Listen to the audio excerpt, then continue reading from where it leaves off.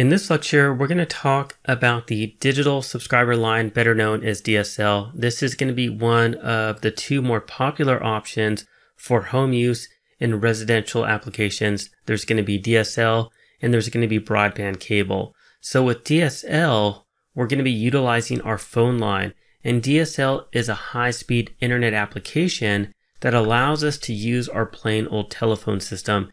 And what it does is that it sends data digitally over our phone lines. And to do so, it utilizes a combination of a DSL modem and a DSL splitter.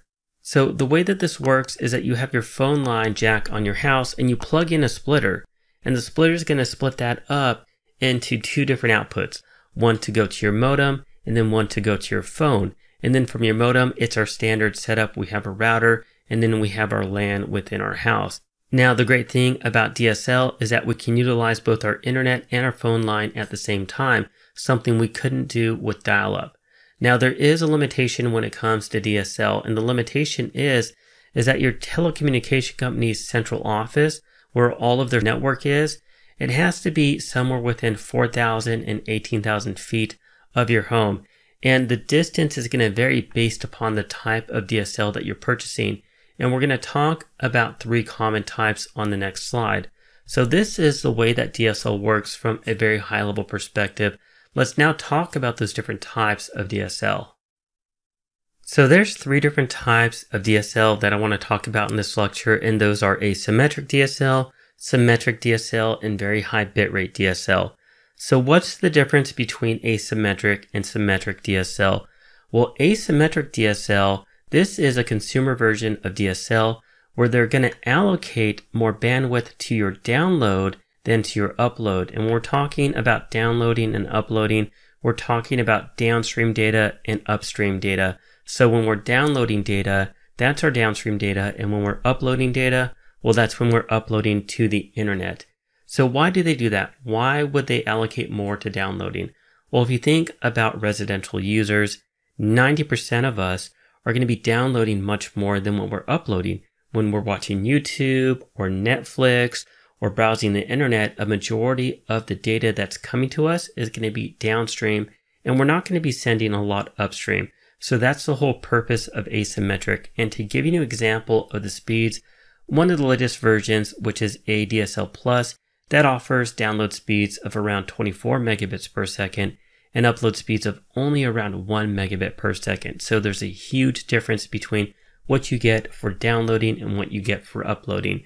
Now, with symmetric DSL, you're going to get equal bandwidth for both uploading and downloading, but it's very, very slow. This is very antiquated. It's a T1 equivalent in the United States, and in Europe, it's an E1 equivalent. So 1.544 megabits per second in US and Canada, and 2 megabits per second in Europe.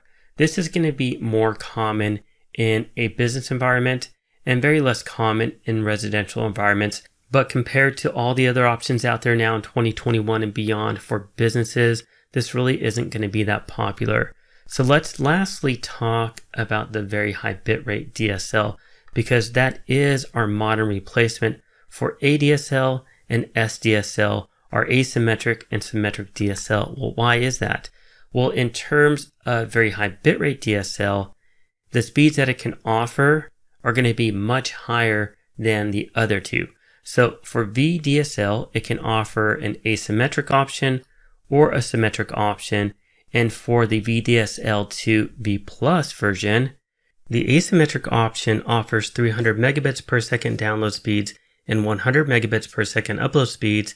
And in terms of the symmetric option, it offers both 100 megabits for both download and upload speeds. So if we compare these to the older versions of asymmetric DSL and symmetric DSL, this is a drastic improvement. So this is going to be more common than the other two, but you're still going to see asymmetric DSL because, well, it's going to be a lot cheaper than VDSL. So that is DSL. If you have any questions as to what I covered in this lecture, please let me know. If not, thanks for watching, and I'll see you at the next video. Take care. Well, I hope that you enjoyed today's video and you learned a lot from it. If you did, please give this video a thumbs up and also consider subscribing to my YouTube channel. Now, if you're interested in taking this full course or just learning more about it, check out the video description down below because I've included a link where you can learn more about the course and enroll into it if you'd like.